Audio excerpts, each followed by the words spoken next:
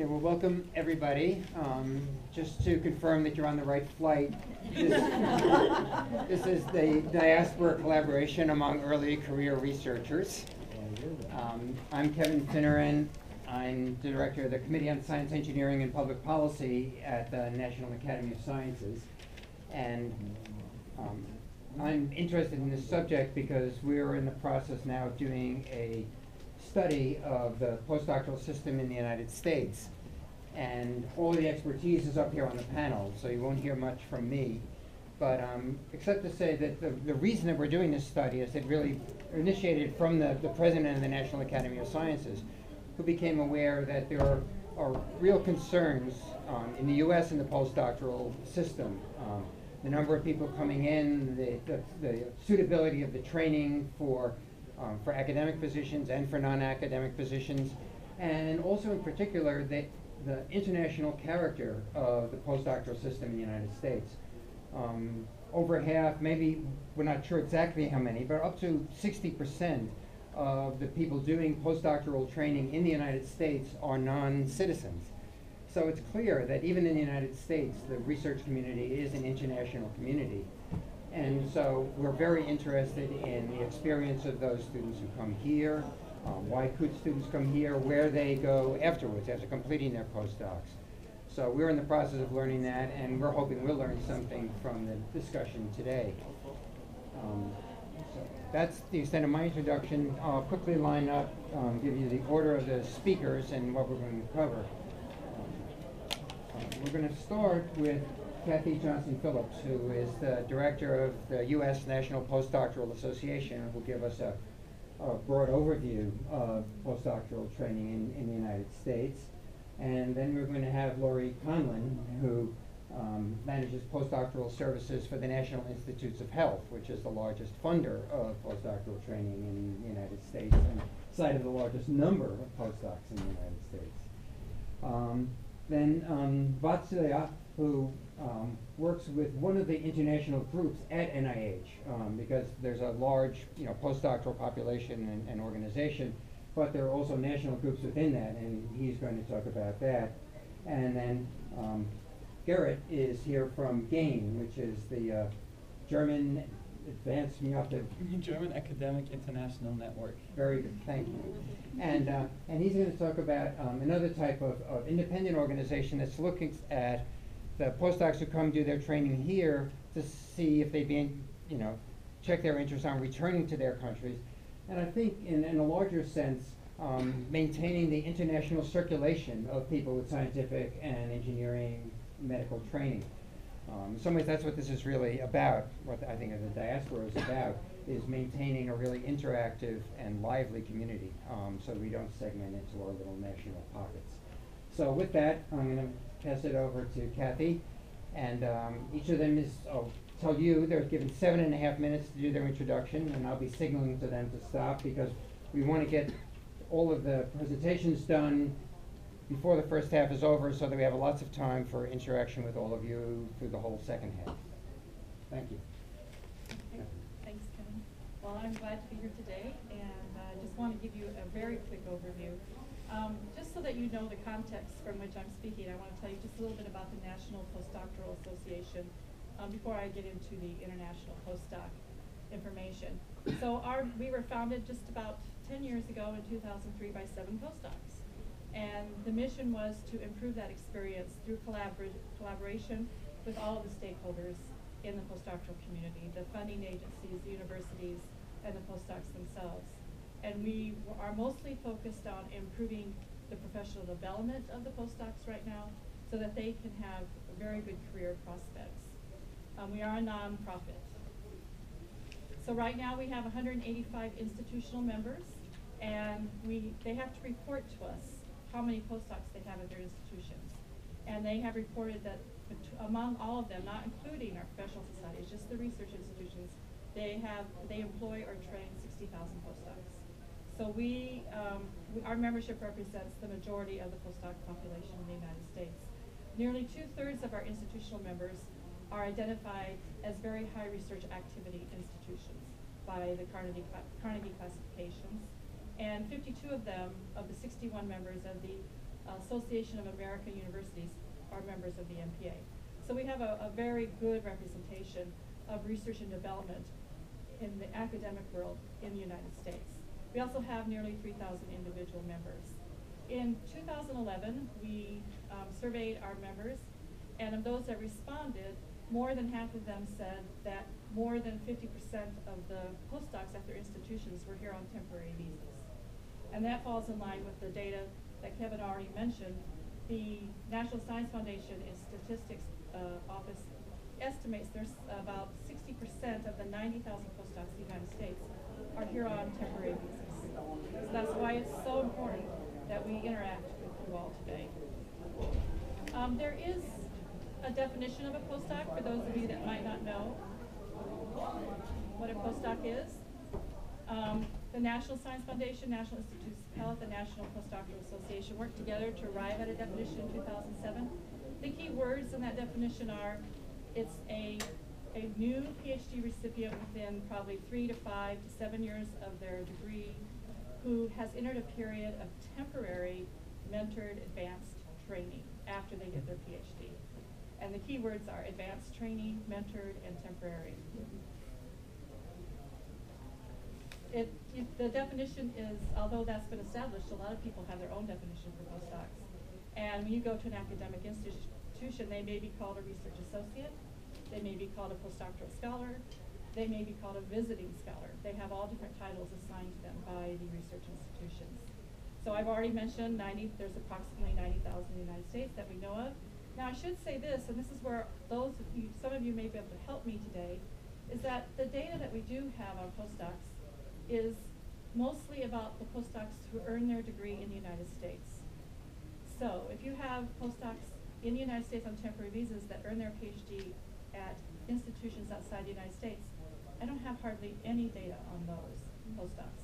And so everything I'm saying to you today is reflective of the best available data, but there is a huge gap in our data set. And I just want you to be aware of that.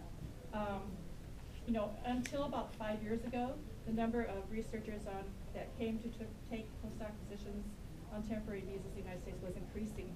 Like from the 70s through the this past decade, it was steadily increasing. And then they think, one economist has suggested because of the 2008 economic downturn, that's when it started to decrease. And so the number of international researchers that take postdoc positions is going down according to the best available data again. So that may not be true because I don't know what the postdocs, about the postdocs who earn their degree in countries outside of the United States. And this is a little bit of a concern, I think, for some people with the discussion about brain drain. So they do contribute, the COSA committee that Kevin was referring to, they did a study on postdocs in the year 2000 or so, and it did say that they make significant contributions to research in the United States. And even so far, some have said to do the bulk of the research, and I'm talking about the actual research that happens in the labs and in the field. And so they're very important, but perhaps most importantly, they are the future of research and development in the United States. They are early career researchers who are going to be tomorrow's leaders. And so it's really important that we address the issues that they're facing. And so there are issues that all postdocs face, not just those here on temporary visas. A lot of them have a sense of disenfranchisement, like they don't belong anywhere. They complain about the mentoring that they receive.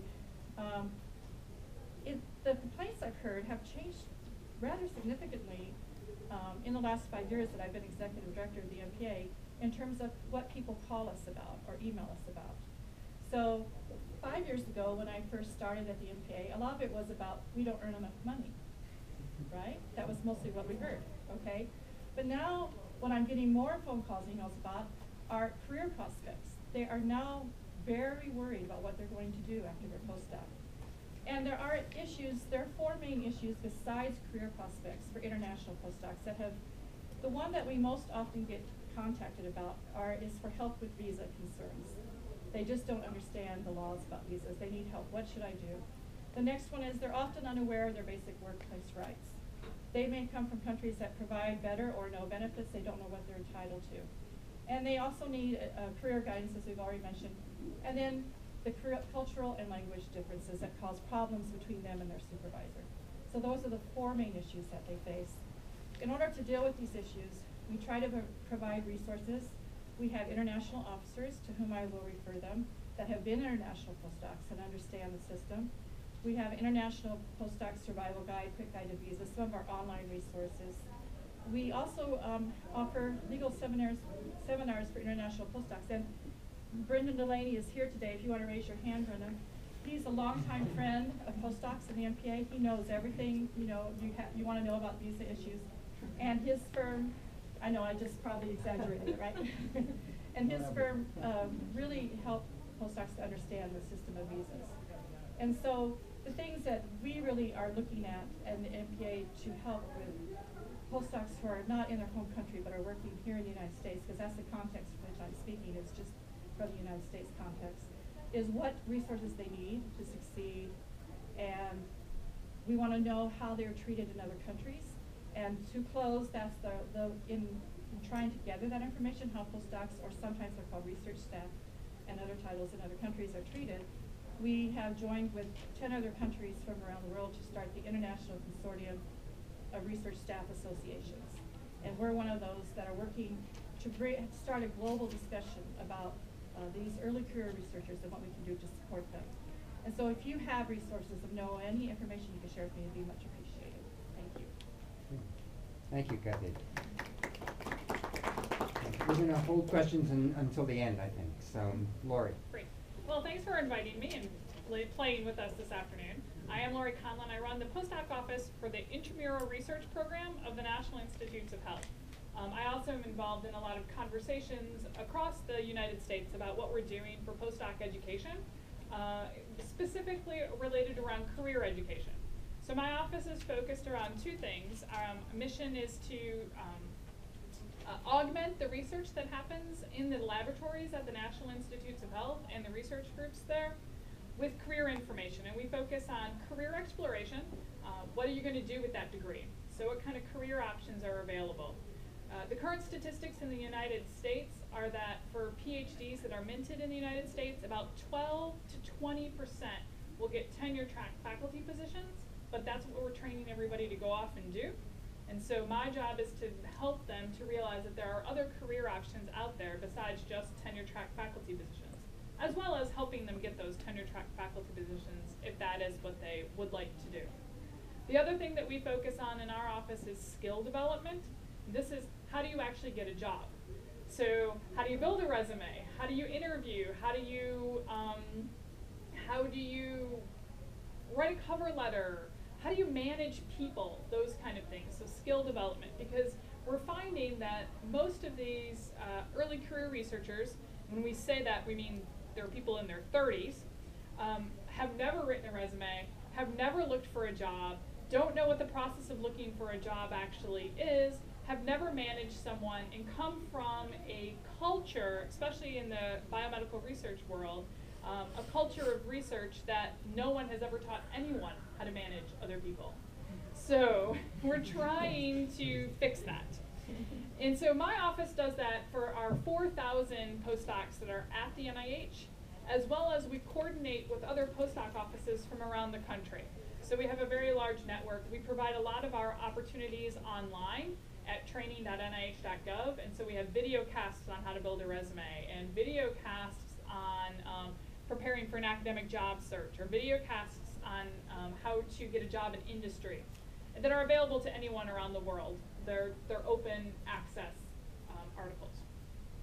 Now this is specifically, we want to talk about our international population. Again, we have 4,000 postdocs, well 3,600 nowadays, at the NIH. Of those, about 60% are foreign. And so we have definitely some pockets that most people come from, and this is not true just at the NIH, but across the United States as well. China, India, Japan are three largest importers of scientific talent. So for those international populations, we've provided a couple of very distinct resources for them, mostly preparing them for improving their spoken English.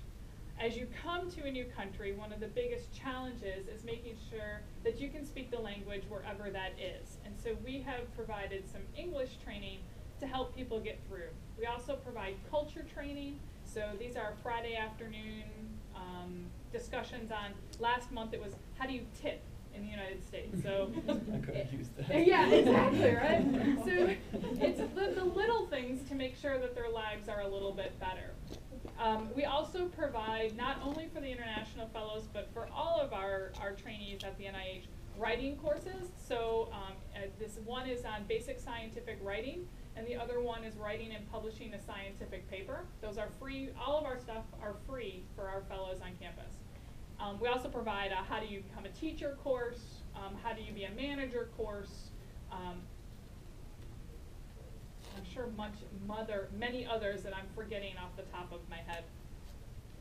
We find that our visiting fellows also take very good advantage of our career counselors to help them figure out what's next in their career life.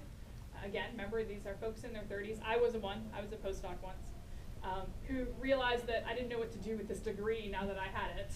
And so we provide career counselors so that you can actually help someone walk through the process of getting a job. And this is very common across the United States of what postdoc offices are offering. I think ours is a little bit on steroids, that we offer more than most of the postdoc offices in the nation. But it is because our population is so large. We're also governmental based, and so we feel that it's our duty for the taxpayers to provide as much as we can to not only the rest of the United States, but also to the world. One of the things, I think the biggest challenge, I think, for our international fellows is either staying in the United States, if that's something you want to do, how do you manage that? But even more importantly is if you want to go home or to any other country, how do you navigate that? So we talk about how to build a CV, or we talk about how to build a resume, but we don't know how to build a resume for every single country. So if you want to go back to Singapore, I have no idea what a resume looks like in Singapore. I don't know how to interview in Singapore. I don't know what's expected of a job hunt across the world. So that's something that the next group of postdoc offices is really going to have to tackle, is how do we help the brain circulation across the world? Doesn't matter where you want to go. So that's one thing that I think the diaspora community can really participate in a conversation, is how do we help job searches around the world? So, and I will leave it at that, Kevin. Okay. Thank you. My name is Dr. Vatsalya. I'm a physician by training, and I have real international experience with my medical degree from Luxembourg and Ukraine, and having another degree post-graduation in India, and then 2 masters in US.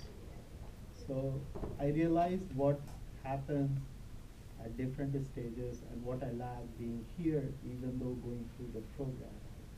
So I'm a visiting fellow at NIH, and I'm a co-chair of a visiting fellow committee, which is under the FELCOM group at NIH, which is a fellows committee. So we realized that there are more things that lack when a visiting fellow or a postdoctoral fellow. Once that person arrives in US, which is to start with, they don't know how they can build their resume, how to interact, what are the communication skills they need. Is it just being good at research that would make them be better faculty? Or is it the managerial skills that would help them going to the next level? So we started thinking about it, and in that process we made a lot of teams that can help provide those resources of what a postdoc would need to understand, obtain, and use those in their future career. In this process, we made several teams, and some of them that I'm going to relate to are Science Voices from Home, where we bring in the speakers from different parts of the world. Once they provide their lecture on their scientific agenda, we bring them in to have a one-to-one talk with the international fellows, and that meeting's agenda completely changes. It becomes to how you're going to succeed while going back to your country or a different country. What it takes in that country to be successful. So the visiting fellows who are here at NIH, they get a first-hand knowledge of what it takes when they are going back to get a position at a certain advanced level beyond a visiting fellow status at NIH. The second team that I'm going to talk to is a newsletter team. In this, we provide opportunities for the visiting fellows to get exposure in writing, editorial, as well as write about their experiences of what it took them to get a job within a US or outside, or in a third country where they, for example, if they are from India, if they want to go to China, what did it take for them to go to a third country, get a job, and what were the steps that one person took. So we provide that in the newsletter, and these teams are governed by team leaders and members of those teams. The third one, which is a very elaborate one, it's an exposition. We conduct this exposition every 2 years now, and it includes various sections, which is bringing in representatives from embassies, from scientific societies or agencies from abroad and here, or from multinational scientific companies, and ask them to provide their information through exhibition or talks, as well as experiences from those postdocs who have gone abroad and successfully obtained a position at the next level. So it provides a very good platform, not only for visiting fellows, as well as the fellows who are at NIH, to understand of what is the course of acceptance portfolio for a postdoc who is going abroad, or who is trying to get a position in not only science, but in media, in editorial world, or in policy, or in something else like government, to take a position in a different country, which is very important to understand that a very small proportion of people in science stay after a certain level. They would go to policy, they would go to editorial, or do something else as a policy maker or something. So we understood this fact, and then we tried to implement that. The fourth one was the communication, in which we try to integrate our system, in which we interact with Felcom, and then we interact with the country groups, and then we interact with the team members. So how we laid out these programs where we receive all the information from Felcom, and whatever is relevant to the visiting fellows, we disseminate in them through the country group channels and ask them what you need from us to be a platform to the fellows committee or to other committees that are existing with us or communicating with us. In that, we understand what those specific countries, the postdocs from those specific countries, they require. So in that way, we understand what are their expectations and how should we respond to them so that it meets their expectations as well. The third thing that was very important for us was how to make them get the skills. So for each team, we try to give them independence of, do you want to be a manager of that team? So we have a democratic system in which we elect the team leaders and the participants in those teams. And then we ask them, why don't you play this role, be independent, take this charge, get team members, and work around them. So each team actually becomes an independent unit within the visiting fellow committee, but it has layered way of communication in which each of the layer of visiting fellow team interacts with each other, reciprocates to each other needs, as well as puts up agenda at the visiting fellow committee executive board. So in that way, we just not only interact with them, we also interact with the fellows committee at NIH, as well as different team members and country groups, understand their needs and become a platform for them to interact and give a very good communication bridge, which can meet the goals of the postdocs from different countries. Okay. and Derek. Yeah, so when we discussed this panel before today, I already felt a little bit like the odd one out, and it now is do even more so, because what my organization does sort of reverses a lot of the energy that you guys are spending in a way, because we're not so much about helping the German diaspora fit in better or help them with their careers here in the United States, but we want to convince them to come back to Germany.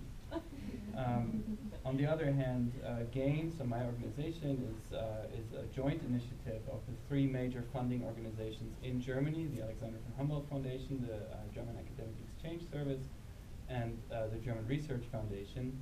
We're also here present in the audience through some of their representatives. And it's these organizations that send a lot of German postdocs into the United States and all over the world in the first place. So basically, a lot of the German fellows at the NIH, for example, are funded through German taxpayer money, to put it a little bluntly. And then it is our job, so to speak, to help them come back so that we get our return on investment.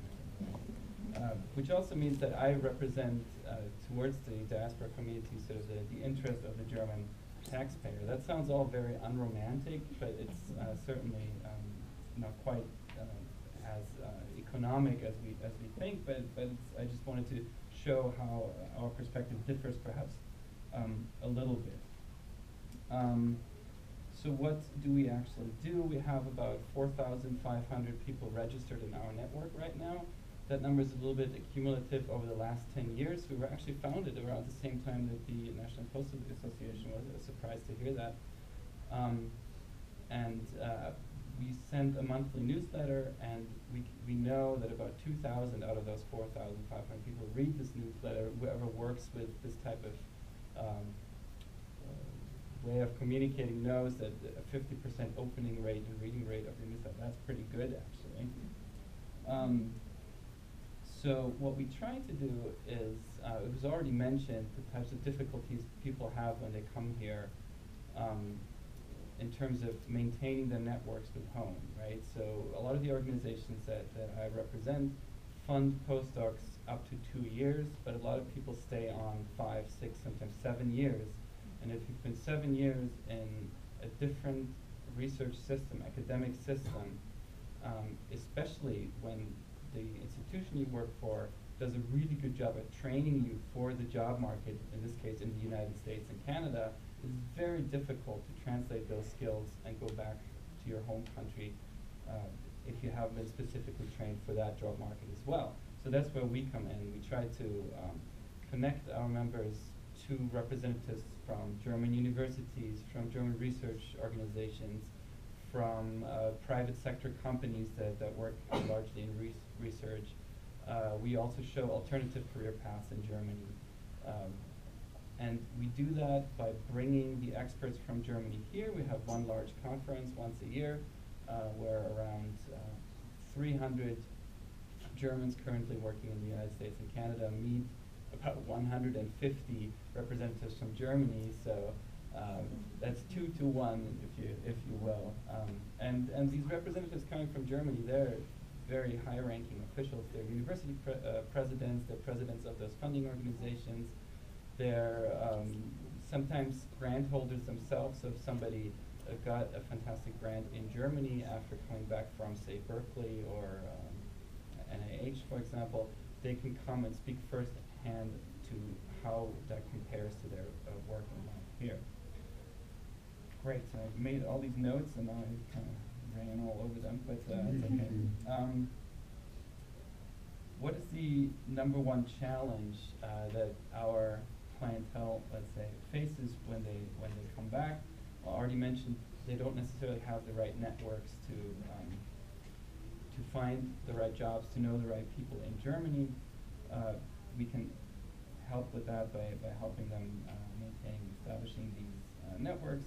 But there are also soft factors. It was already mentioned, how do I write a resume in Germany versus a resume in Canada or the United States, but it's also I've been here in the United States for 7 years. I've met somebody, perhaps another German, but perhaps also somebody from America or from a third country.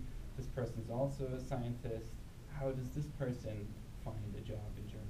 How do we deal with the dual career couples like that? What happens if children are involved and so on? So we can help with that, not necessarily by finding people and their spouses' jobs, but we can help by networking them with the right people who can help.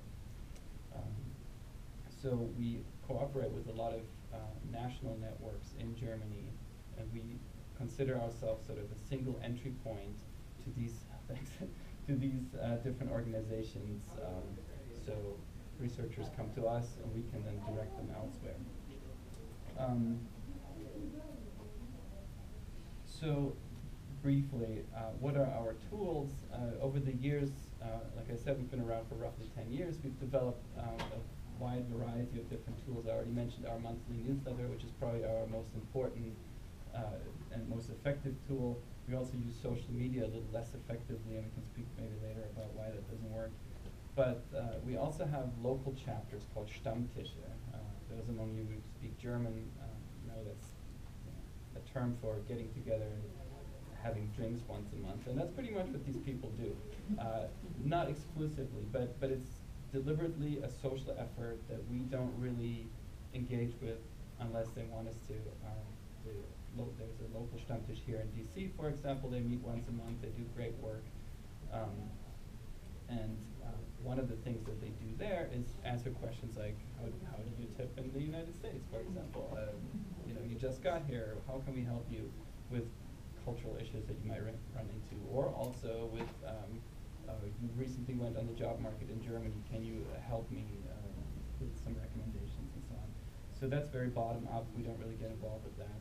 And then there's top down, where we have our conferences, workshops. We use webinars, which work extremely well.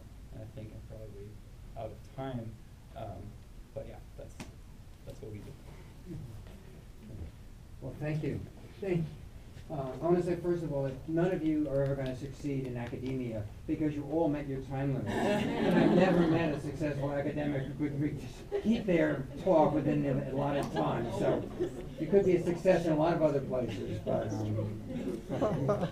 not filling the air. Anyway, but that gives us lots of time for questions, and they'll have lots of opportunity to interact with all of you. So let's get started here first. I'll start off by saying I'm not a postdoc. I'm literally a little seed in the world of PhD, which is the first year PhD candidate. So I'm just starting off, and I want to see what the world looks like from the other side. I'm also not doing my PhD within the U.S., quite frankly for financial reasons, because it's cheaper to do it abroad than Spain particularly. So my question is, what happens to a U.S. citizen getting a PhD abroad who wants to come back? Because there's almost, we fall within that gap of no one really wants to. What'd you feel? Social psychology and migration policy. So again, another gap that I fall into.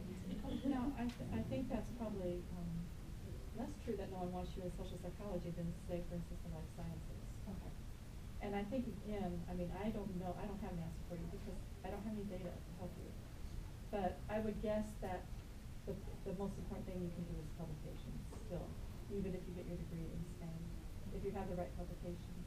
Anybody else in the audience can help her with that question? Well, we have, I know David Proctor got his PhD in the United States and then did his postdoc in Scotland, so he might be able to help us, and you as well. All right, let's start with David and then over here. Sure. My experience actually working with the MPA's equivalent in the UK, the UK Research Association, and a lot of the Americans that are doing their degree, their postdoc in Britain, is it depends on what you want to do. If you want to get an academic job, then you have to continue to produce the products that the academic community evaluates, which is going to be largely publications, conference presentations, and coming back. Actually, one of the most important things you do is come back to conferences and make sure that you keep that fresh. If you want to do other things, such as I tried to get into science policy, I was very lucky to meet Kevin and to work with the Academy first, now as a AAAS fellow, working at the National Science Foundation. And we're very fortunate that in the U.S., at least for science policy, there are vehicles for that process. If you wanted to do science policy somewhere else, then you'd have to talk to other people in the room about what other options. And the same is true for science journalism, other sorts of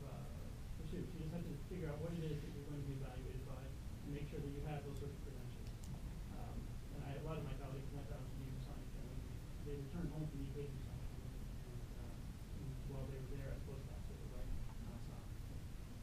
Also, Okay, if you just want to, at this point, if you just want to focus on the PhD-based outcome based on the research, then your most important thing that would help you remain in research is your publication and impact factor and the H index that you would receive. So before you apply the last year, you should think about how many papers you have.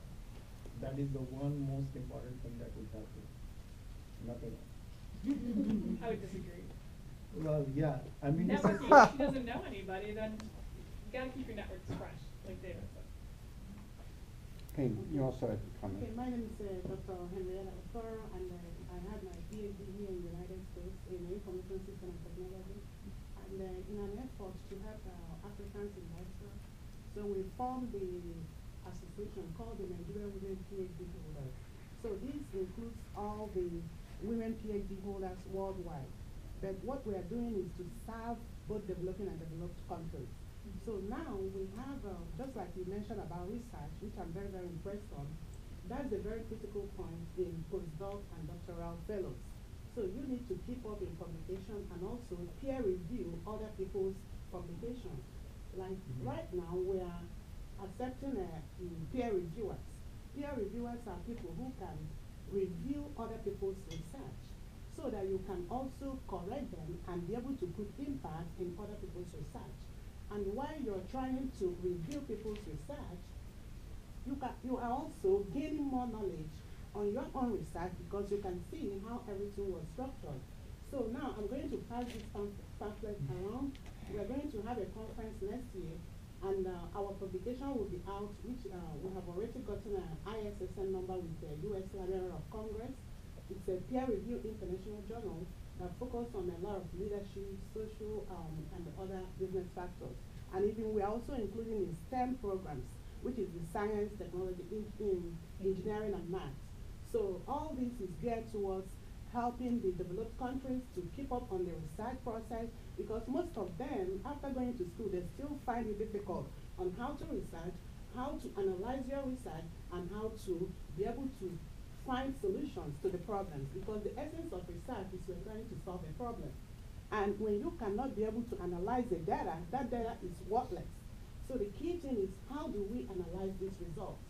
So I think it's going to benefit if we all can be able to collaborate together in order to help the less privileged and people who doesn't have the opportunity, which we already have acquired here in the United States. Thank you. Thank you. Other questions? Yes, right here.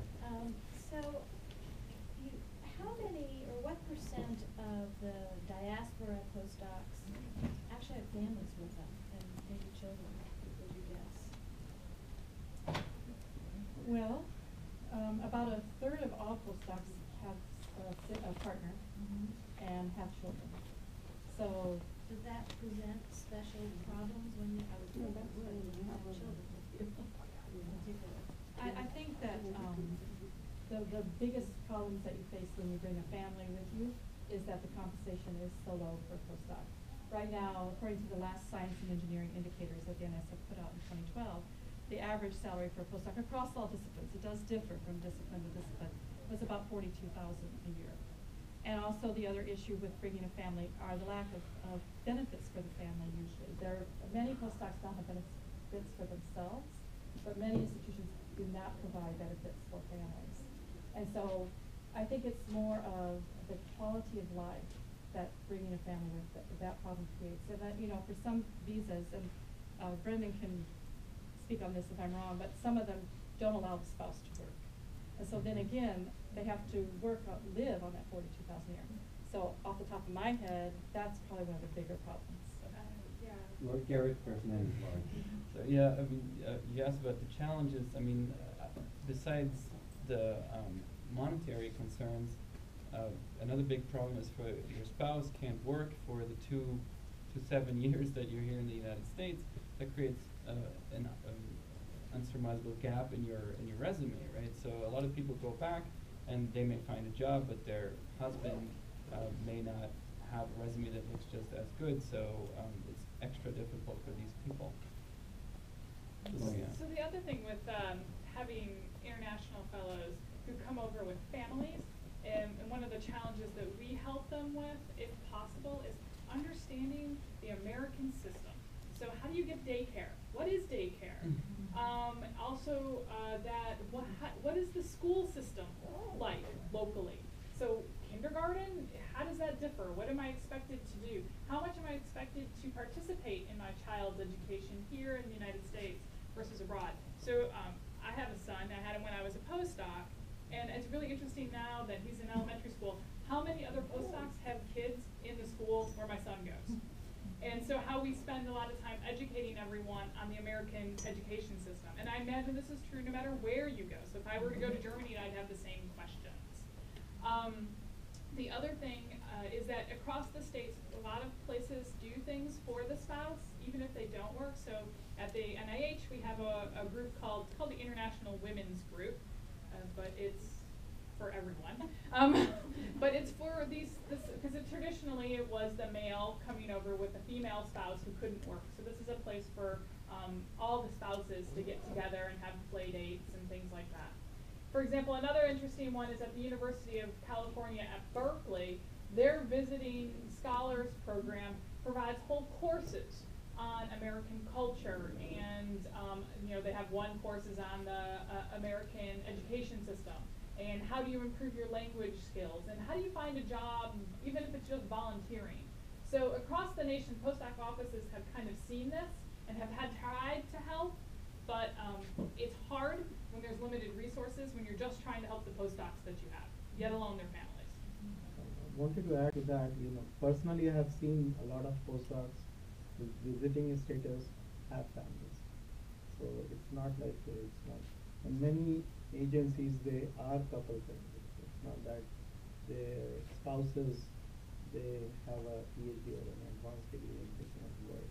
They can obviously volunteer, and with NIH, for example, I'm on a J1. My spouse can work on a J2. She has a PhD. She was a UCLA postdoc. So she gets something, where she can move along. And I have seen this with 2 more postdocs in my own department. So I'm thinking, if there is a possibility and there is a relevance with somebody's CV, it's a possibility. Okay, we're back here, here, and then here. This is the order I saw them. Unless somebody has something to follow up directly on this. All right, next one, back behind you, and then go ahead. You had a question? Yeah. I'm not a nerd from the Department of State. Everybody's talking about gender issues, it seems, and yet I haven't heard what the various networks represented here have in terms of that gender fraction. Can you comment? So what is the postdoc population gender? The gender? I'm 50-50. Yeah, at NIH. Okay. Nationally, it's about 58% men and 42% women. However, if you break that down between citizenship, Oh yeah. There are more domestic women postdocs and more international men postdocs. Yes. Yeah, I would say in our network, it's about the 52, 48, 52 men, 48 women. But obviously, once and I don't know if that reflects much. I don't know if you know that in terms of the science community in Germany in general, if that's representative of what's going on in Germany. Depends on the career stage. At about the PhD plus 2 years level, yeah, pretty much. But I mean, the higher that's why. I mean, the higher you go, and I think that's what you're implying. The stronger it leans towards men. The higher you go in the career level, but in terms of our network, it's probably almost 50-50. I mean, the trend in the postdocs is that it's becoming more female and more minority, at least according to Paula Stefan over the last decade or so. And, which is a good thing, that it's inviting groups that were underrepresented before to become part of the community.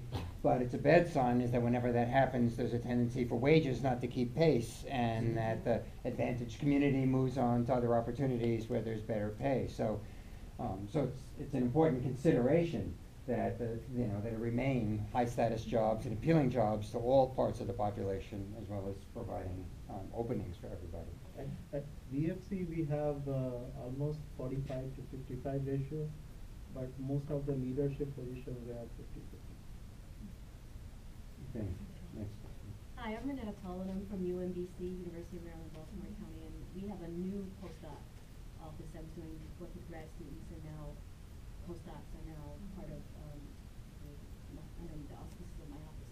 I'm wondering about emerging international markets or areas where there are jobs. I was really thinking about this idea of career prospects, and so as we're training both our grad students and our postdocs to get jobs, are there places where there are quite a few opportunities and places and ways in which we should be training them? So for example, I have some colleagues in other areas who were getting jobs in Dubai. And so are there certain skills that I should be learning about so that I can pass those on to my postdocs? So that's a tough question. And the reason it's a tough question is because what the skills needs in Dubai may not be what the skill needs are in Brazil.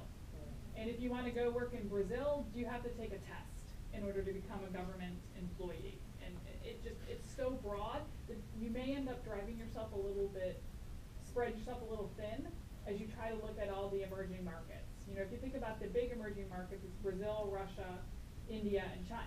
That's exactly what I was. BRIC. That's BRIC, Okay. right? So if you look at Yeah. the emerging markets across, India is putting in a lot of money in research and development, as well as China.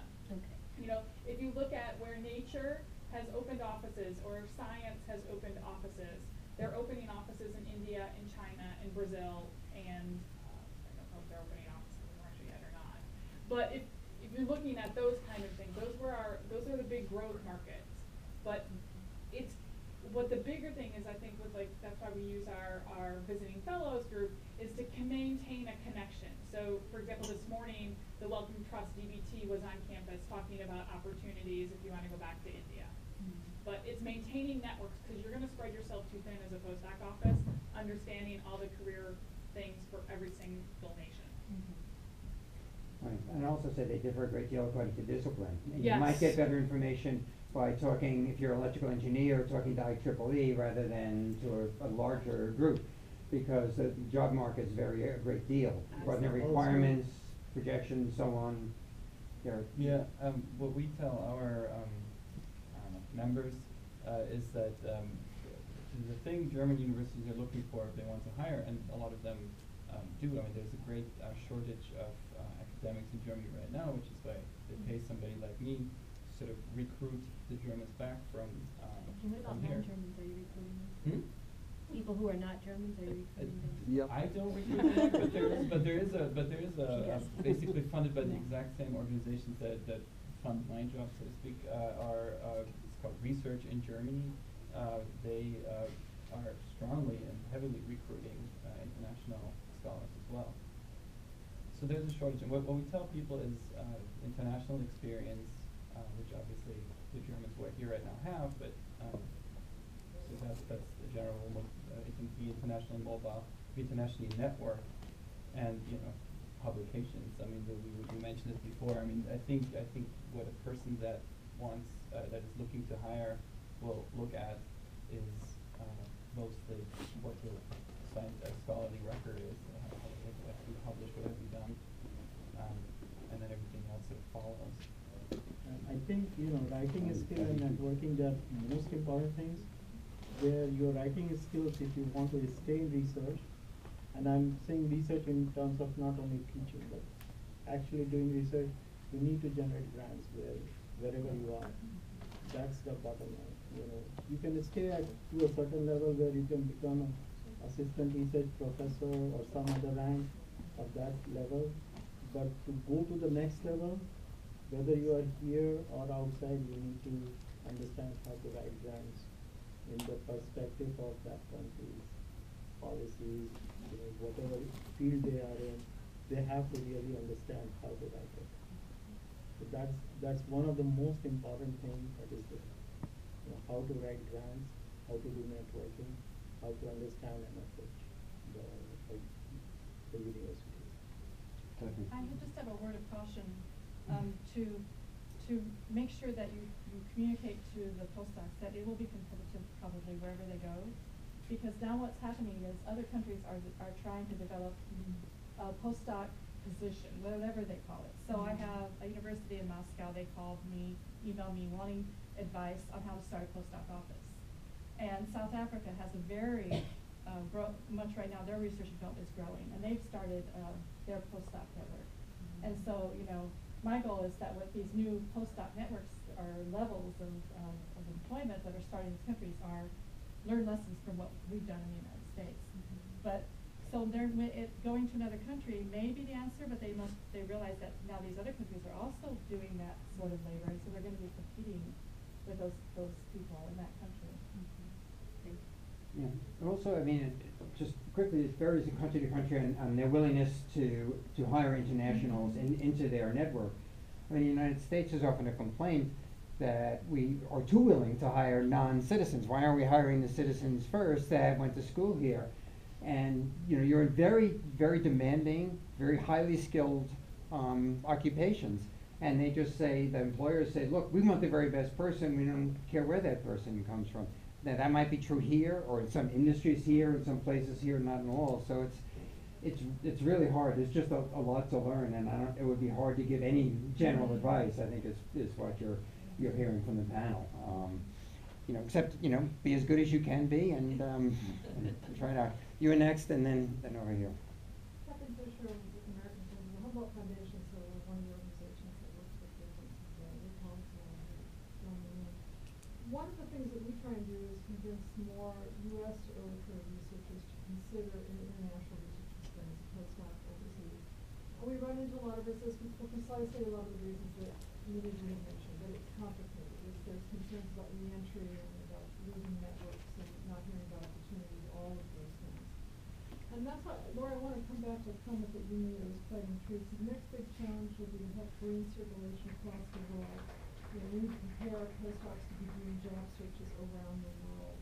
And I think that's really true, but we've also seen how difficult it is sharing information, having access to information that you don't have. But I'm just going to ask you, maybe to start, if you had your druthers and unlimited budget, which I'm not going to have, what has to change with the postdoc offices and the services in order to be preparing for brain circulation, new patterns in the brain? I don't know if it actually has to be within the postdoc office or within making sure that we connect to the various countries, organizations like Your Access. Your Access is a fantastic organization for all of Europe to kind of think about this mobility. But one of the challenges is that here in DC, we're very lucky in that the embassies are down the street, and so we just go bother them. And our fellows go to their own embassies or to other embassies, or they go to open houses on the weekend. And so there's this kind of sharing of information. We need to take this kind of community that we've built in the DC area and make sure that it continues in New York and in San Francisco. And I know the Von Humboldt Foundations are very good because you do the things in all the different areas, but it's one specific, it's just Germany.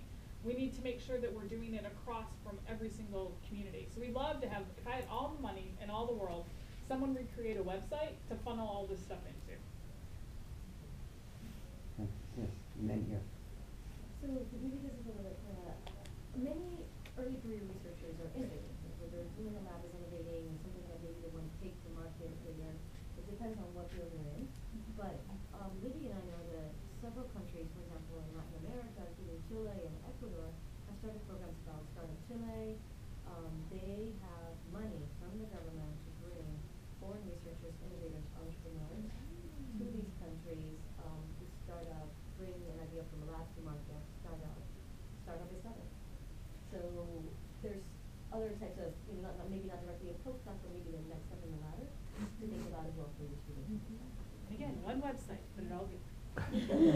So to that I wanted to comment. I had a very close interaction with a Brazilian representative from Sao Paulo during our exposition, they have very good programs. They offer competitive postdoctoral salary as much as in US or even more in some places. But there are certain issues that a scientist or a researcher has to understand as well while going there is to what is the language that they have to submit for their proposal. So when we started talking about in that exposition seminar, many South American postdocs, they were very happy, but on the other hand, those who speak English or want to communicate in English, it becomes a barrier for them because the submission is only in the language spoken in Brazil. So even though they may pay equivalent of USD $3,500 or $4,000 for a postdoc, or to an early career researcher even more than that, how they are going to use that money. So it's very important to make them understand how they're going to approach. Do they need somebody to help them or a senior investigator so that they can collaborate with them and then move along with the process so that they can generate the money that is available there as well. Okay, just to quickly follow up on what Francis said, the other thing to think about, and whenever I talk to young people about what they're going to do with their careers, is they're going to make it up as they go along. I mean, it's a truism that the world is changing so quickly, that the structures are changing, that the best jobs are in companies that didn't exist 20 years ago.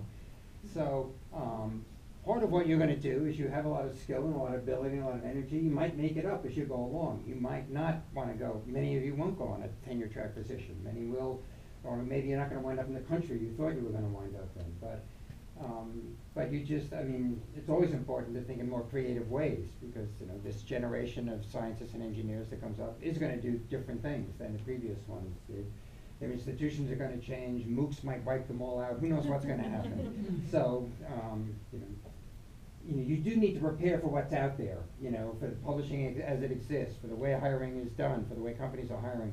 But many of you aren't going to wind up there. So I think Lori's program and probably others are trying to also prepare you for those, the opportunities that we don't know exist yet. Here we go. And then here. Okay, I'm a professor of chemistry at Towson University. That's my day job. But I'm also with COACH, which is the Committee for the Advancement of Women Chemists. And part of what we do sort of has been mentioned in the room this afternoon. But I think I'll just talk about the international efforts that we currently have. And part of what we do is we've been to several different countries and we conduct workshops with women, women faculty, graduate students, postdocs, and also administrators that are geared towards, you know, helping and working with these scientists in advancing their careers in science. And part of what we encounter in January we're in Kenya, and part of what the postdocs and graduate students were telling us was they want to know how to prepare CVs, how to put together grant proposals or prepare manuscripts for publication. And what we found that we started doing is kind of doing what you're doing, but then in Morocco and in Kenya and in South Africa and in these other countries. So I just wanted to mention that. And these networks that we create are generated precisely because we have scientists in the US who are members of the diaspora who want to establish connections back to their own countries. And so these, what I'll call missions to different countries are spearheaded by foreign-born faculty and postdocs in the US. And it's just an interesting contribution, I think, to the whole idea of brain circulation. There's a lot of those groups. So one is WAVES, which is the World Academy of Young Scientists. Yes. World Association, sorry, that's close. The other one, the New York Academy of Sciences has an interesting program called Scientists Without Borders. The Paul Nurse has the Nobel laureate Paul Nurse has a large mission work kind of to take scientists scientists abroad to do just that kind of thing. And again, it's all these small groups going all over. BioVision also has some really interesting things for early career researchers. So there's no one, oh, coach is coming to Kenya this month, let's make sure that everybody knows about it. Yes, yes. That, we don't have that. I wanted to add in that in India there is a way to get the senior or junior level scientists who are here or abroad, and they do it in a very scientific way. I don't know how many people here have heard about YBM, but this is an organization that actually asks the junior level scientists and postdocs to submit their abstracts. And they conduct a conference in Boston, and in that, every single person who has an abstract there becomes eligible to get interviewed, and the exhibitors are from top level universities or organizations, agencies, editorial boards, journals.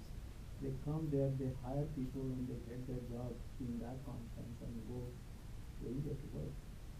So it is a very good opportunity where all the exhibitors, in terms of the university representatives and the scientists, who merge there and get to the and achieve the work for whatever expectation they're coming for, which is either to get hired or to hire somebody. This is a very good networking approach that I think some of the agencies they are using at this point. Gary? Yeah, I want to play maybe just for a second the devil's advocate for a moment, and I think I can do that because it's the type of concern that we hear a lot from our members, and we shouldn't make it sound like just if you know how to write a CV in a particular country, you're going to get a job there, and even if you do get a job, what type of job is that? One of the reasons it's so difficult for me to convince a lot of the Germans here in the United States to come back to Germany is not because research in Germany is not excellent or there aren't good jobs, but it's very risky business to be internationally mobile on this type of level. I mean, you mentioned before when we say early career researchers, we're talking about people who are in their early 30s, maybe late 30s, and then to uproot maybe your family already and take them back to Germany to do another postdoc or maybe do an assistant professorship that may be guaranteed funding only for 4 or 5 years. It's extremely risky. And one of the things that we do, we don't just advertise Germany to this clientele, but we also take these types of concerns that are brought to us at conferences and so on and bring them to high-ranking policymakers in Germany. A lot of the attendees at our main conference and annual conference are not just people offering jobs, but they're also politicians, deputy secretaries of state, and so on, people who are involved in science policy making on a very high level. And we bring them together with these young postdocs who maybe want to go back to Germany, but are just not too enticed by a 2-year postdoc at the University of, I don't know, somewhere in Germany. And so we bring them together and let the science diaspora talk to these policymakers and tell them their concerns. And I think it's important to keep in mind it's not just a skill set that you need to train and then everything will be good, but you know, it's very risky business, especially at this stage of your career, and you kind of need to create an environment that is welcoming also on a career basis. Please, here first and then here. This is an answer to that All right. question. All right. So I'm from the Department of State, and we have, I just wanted to say a little bit about NODES, which is the Networks of Diasporas for Engineers in Engineering and Science. It's a partnership between the Department of State, AAAS, and the National Academy of Sciences and Engineering. And what we're trying to do is really pull together some of these science diaspora groups and really enable them. And so we had a meeting in Boston at the AAAS meeting. We just published a report from that. And on the AAAS part of their website for science diplomacy, there's a list of 40 different science diaspora groups. There's some reports and lessons learned. And one of the things I'll say is at the AAAS meeting, we had a young woman from Turkey who spoke about TASA, which is the Turkish American Scholars and Scientists Association, or Scientists and Scholars Association, and how valuable that was to her as a postdoc and as a young faculty. Because she plugged into a network of people who were already in the U.S., Turkish Americans in the U.S., and got all kinds of advice about jobs, about how things are done. People who would read her publications or read her grant proposals, how to set up a lab, how to mentor people. And then now that she has a position, she also has access to the best students from Turkey coming here, and she's mentoring them. And so she said it was extremely valuable to her professional development to have these kinds of connections.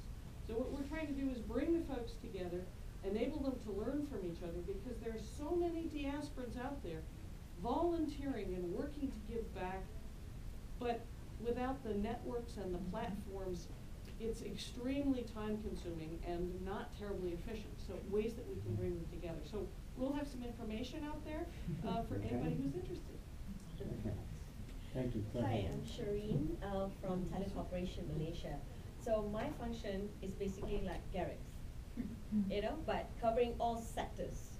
Because Malaysia is a fast-growing country and we have a lot of opportunities. My question would be, yes, I have challenges, and basically what I do is I look after Malaysians abroad, Malaysian diaspora abroad, and we reach out to them and connect with them, you know, and in a way, if we can convince them to come back or contribute from wherever they are as part of the brain circulation. What I'm hearing now is that, you know, we have one end of it, which is Germany and Malaysia in this case, having the demand for the researchers, and I'm hearing from the other end saying that, you know, you are coaching them, trying to find jobs, trying to find opportunities and stuff. So what is the demand and supply situation now for the researchers? Because, you know, I'm just trying to see a bigger perspective of things from that angle. I would like to hear from panelists. I'll try. So you could have a conference just on supply and demand. No, I'm just yeah. I've heard two different philosophies or theories from economists about the supply and demand. And the only thing I can speak to is the supply and demand in the United States, because I don't know enough about global. But that some people think that there are too many researchers in the United States, and we need to slow down how many PhDs we're graduating from that.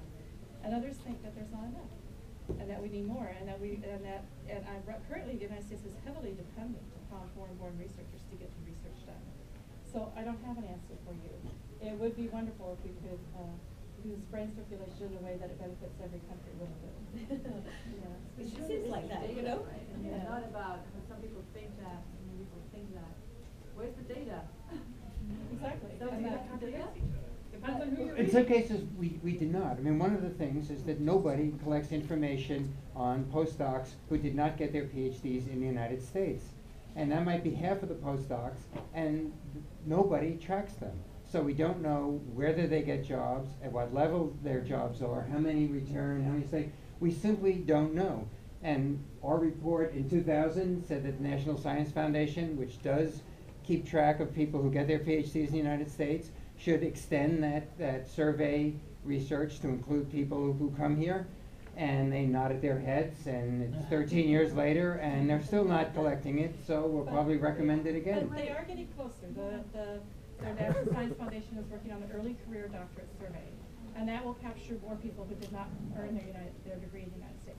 But the pilot of that is going to happen probably the end of this year, so we're still a few years away from having that data. But you could gather from the PI information, right? I mean, those postdocs are being funded by a grant. This is the first year, as of recently, that you had to report who you were funding on an R01. Right. So this, as of this year. Yeah. So we don't, and that's just one grant mechanism. That's from the NIH. That doesn't include grant mechanisms from the NSF or NASA or DOE, which each have their own separate and disparate rules and regulations about what you have to report, and doesn't funnel into the overall larger governmental system. The White House Office of Science and Technology Policy is aware of this issue, and so they're working on different possibilities, like a universal identifier, things like that. But it's all very much in the future. There should be a way, but it's interesting that in gathering the data to actually work with the Office of Sponsored Research of the universities and collect that data directly? They don't even know. Many of them don't know who their postdocs are. I know. This is the problem with people working on research grants. Their status within their universities is often very ambiguous, and some of them are listed as employees and some other status. It's confusion. Kathy could tell you stories. That's why there's such a sense of disenfranchisement among postdocs, because what happens is the PI has that independence to hire whom they want. They don't necessarily go through the Human Resources Office many times. So unless postdocs are tracked through the Human Resources Office, they are non-entities on the campus. Many of them can't even get library cards. And so you go to the postdoc offices, they're doing a fantastic job. In 2003, we had fewer than 20 postdoc offices at research institutions in the United States. Now, the best data I can come with, we have over 135. So it has improved. And these people are on the front lines working for these postdocs, doing everything they can to track the postdocs in the universities. And many of them are now being tracked through human resources. But the problem is, it'll probably be another decade before you could go to any institution that has a postdoc and say, how many postdocs do you have?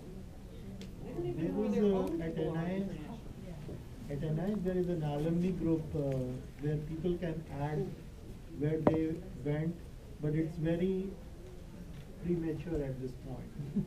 I have seen those listings, but many of them they don't report. One of the other biggest challenges in postdoc education is we have no teeth. We have no, you have to do this or you can't do that. Because many of them are not employees, or they're not fully regulated from the university structure or the research institution structure. So we have no if-then consequences. Right. It's not tied to funding. It's not tied to funding. You're not tied to HR. I know, it's shocking. It's scary. We don't have anything. We can't make people join our alumni database. We can't make people come to orientation. Yes. The backside of that kind of funnels back to my issue about, and the issue that you mentioned about just purely things like what are your rights in the office or in the lab setting that you sit on. So if you're not accountable on paper, and we like looking at numbers and paper because behind all of that there's power and there's responsibility and recognition of who's responsible, then you have issues of like how much is a postdoc being abused within their work setting. It's changing a lot. As much as we say we make a drama, it's changed a lot, because now you have to have every postdoc, every person on an NIH R01 grant has to have their own unique identifier, ERA comments. So we can track people, but that, like I said, just started.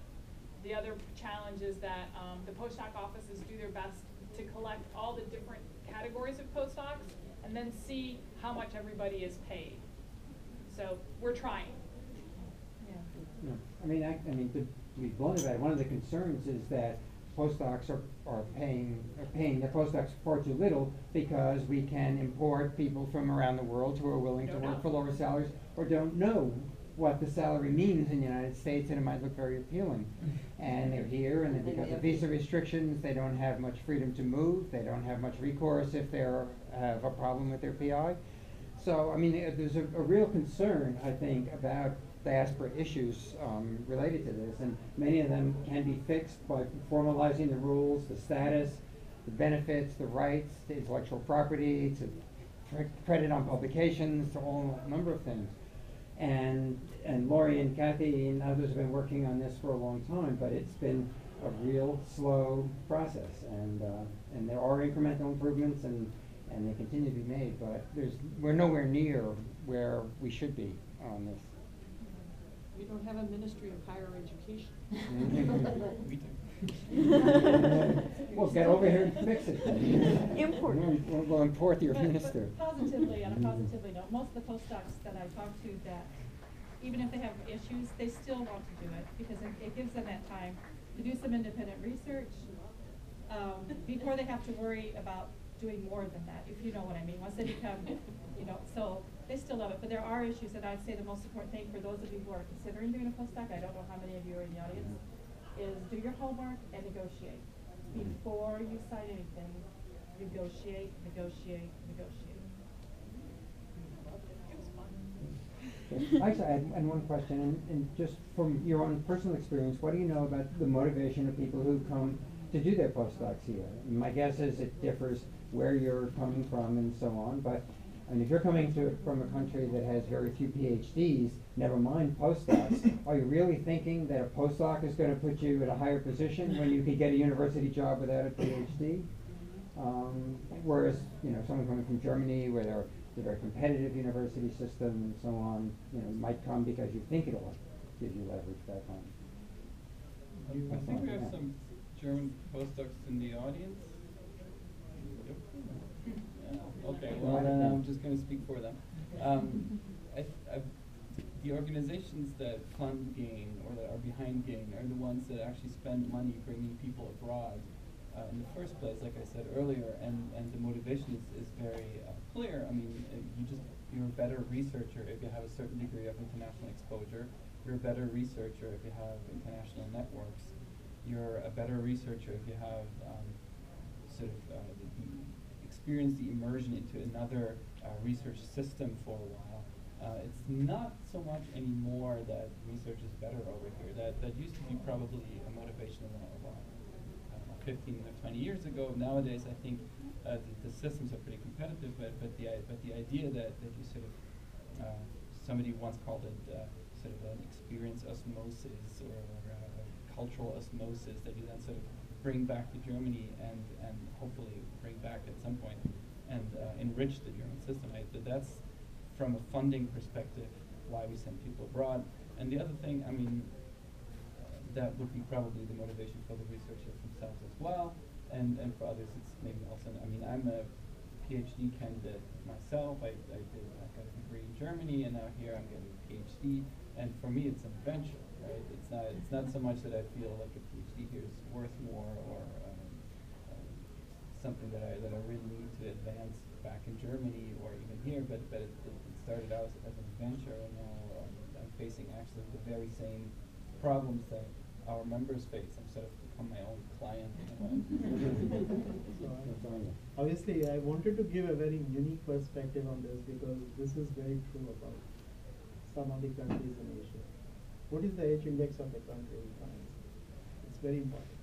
It also tells what is your impact factor of the journals, where you are publishing. Every country's researchers, they want to publish in their own country first. If not, then to top level journals. Why? Because it's applicable to them. What is the mean impact factor of journals in India or China or in US? There is a huge difference. Most of the Chinese and Indian journals, they don't go beyond 2 or 3 impact factor. In US, you can see ranging from 0 to 54. So what is the perspective for a researcher coming here, getting and working for the same thing, but getting high impact factor journals, whereas staying there, knowing that if it doesn't go to a science cell of Nature, where would it land? And then what is the time frame in which they can get those publications? If they don't get it early, then obviously they are going to have difficulty, or they have to elongate their postdoctoralship. So this is one major criteria that people, when coming from developing countries, they face is, what if they do a postdoctoralship in their own country or a similar platform where they may not be able to get the impact factor for the same publication if they do it in a developed country? Same research, but if it goes to a local journal, it has a very high impact.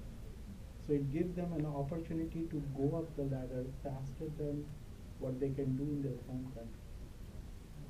Okay, we've got about 3 minutes left.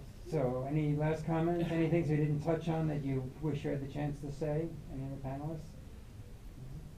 I guess there's just one thing. You brought up gender, and I just wanted to mention that we had a National Science Foundation grant to explore gender issues, and we did some focus groups, and it found that the international postdocs, and these were women in these focus groups, they experienced an even greater sense of isolation than other postdocs, and all the issues that we talked about seem to be magnified for them.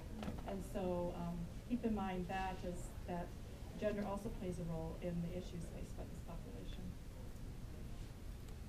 All right, well, thank you all very much. And, oh, they'll be up here afterwards if you want to come on.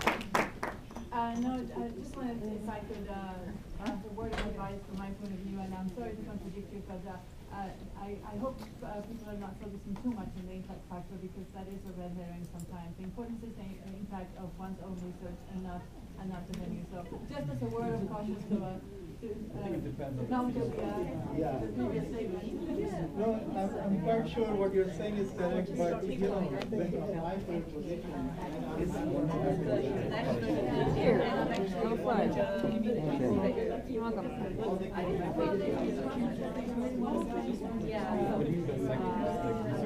a lot of times we'll say, how do you get that experience? How do you get those skills? How do you spin your skills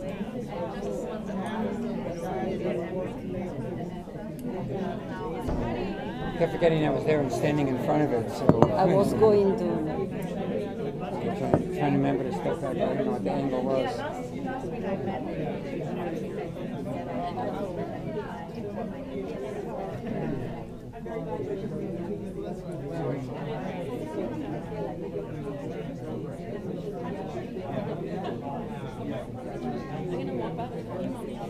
Okay, I'll probably hang around just to see if this conversation.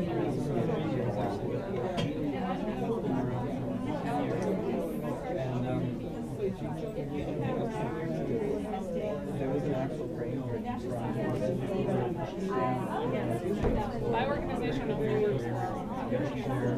So you're more than welcome to bring borrow steal anything that we provide on our website and trade you that on it. Let me get a card. But we don't build capacity for other fields. Does that make sense? That's what you're going to ask. Okay, hold on. So they have to earn their degree in the United States.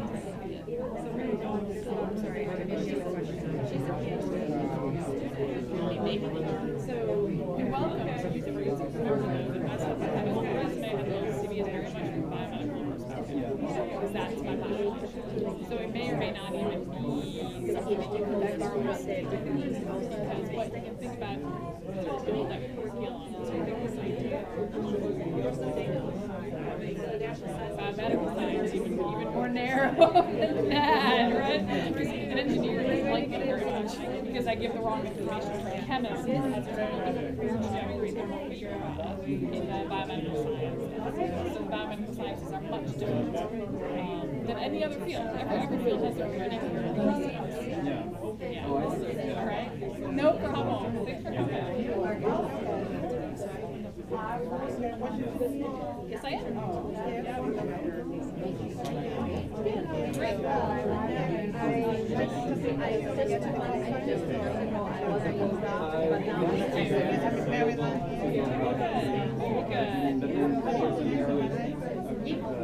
Yeah, very easy, straightforward.